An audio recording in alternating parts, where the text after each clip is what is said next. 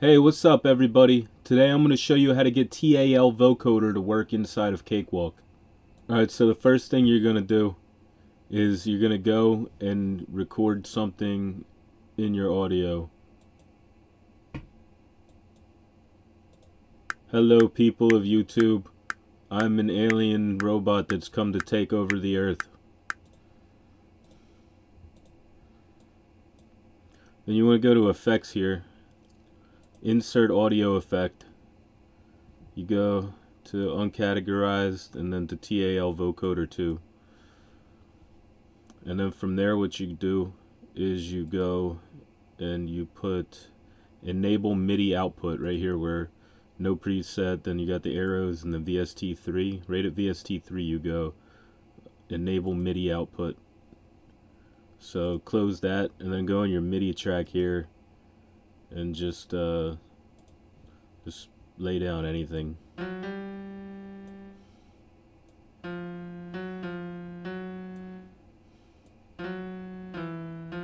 Literally anything. Whatever works.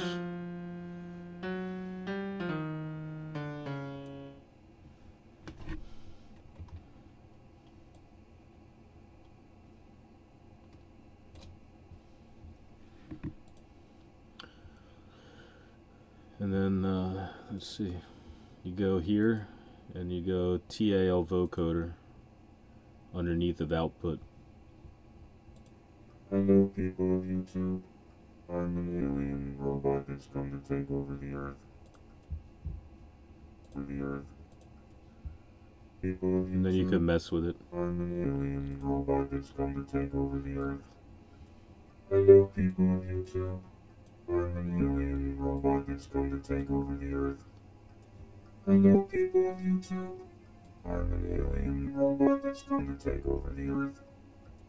Hello people of YouTube, I'm an alien robot that's come to take over the earth. Hello people of YouTube, I'm an alien robot that's come to take over the earth.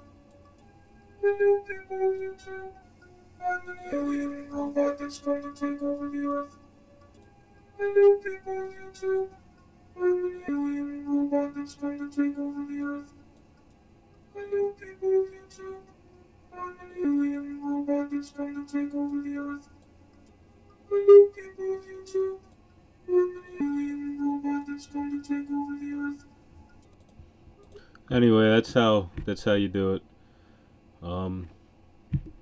Yeah. I hope you guys make some cool stuff with it.